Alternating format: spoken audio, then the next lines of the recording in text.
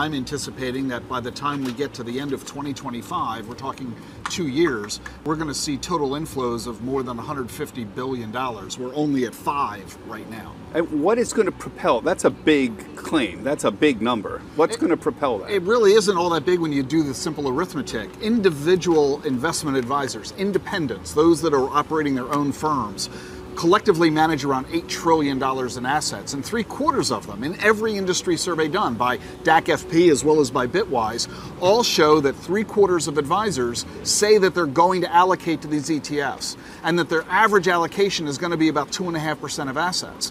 Do the arithmetic. $8 trillion times 77% times 2.5% is $150 billion worth of flows, and that's just independent advisors. It excludes the wirehouses, it excludes the regional broker-dealers, it excludes the institutional investors.